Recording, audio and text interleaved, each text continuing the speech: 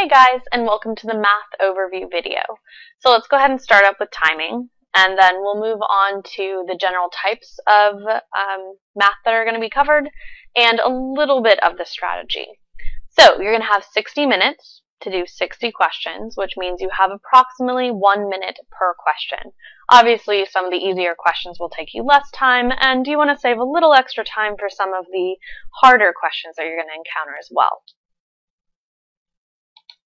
Next up, let's go ahead and cover what kind of math is tested. Okay, so you have pre-algebra, which is 14 questions, which means it's really important. Elementary algebra with 10 questions. Intermediate with 9. Coordinate geometry with 9 questions. Plane geometry with 14 questions. And finally, a little bit of trig, only 4 questions for that.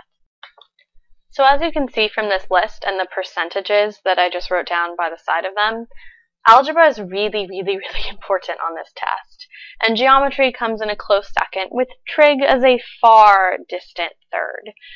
So the good news is, if you happen to be really good at, let's say, pre-algebra and plane geometry, you're in a really good shape, because you've already got 46% of the questions that you're going to be really comfortable with. So you want to make sure that you're focusing a little bit more on the sorts of things that you're going to see more often. So for instance, if your intermediate algebra and your coordinate geometry are good, that's really nice and that's great, but you want to make sure that you brush up on your plane geometry and your pre-algebra, since those are the types of questions that you're going to see more often on the ACT. Now, just like any other section, the math section is going to give you a composite score, which is the same as a scaled score. So you're going to get something from a 1 all the way up until a 36. But you also are going to have subsection scores, where they break it down into little pieces. There's going to be a pre-algebra, elementary algebra section, sub-score, an intermediate and coordinate geometry, and also a plane geometry and trig section, sub-score. So the videos that are going to follow this initial video are all going to be going in pretty much that order. So we're starting with things that would be considered pre-algebra, and maybe elementary algebra, then moving into the more intermediate stuff and going on to coordinate geometry. Then we're going to finally end up with plane geometry and trig, and a couple things that kind of encompass all three of those ideas. Alright, last thing to cover here is strategy. So on the math section, you know that you have about a minute per question. So if you can be moving at a minute per question, you're in good shape. If you can go a little bit faster, so you have time to go back and go over questions, that's always a nice thing as well. So when you're going through, you're going to want to go through 3 times. Your first time, you're going to go ahead and do anything that's easy or that you know you can do quickly.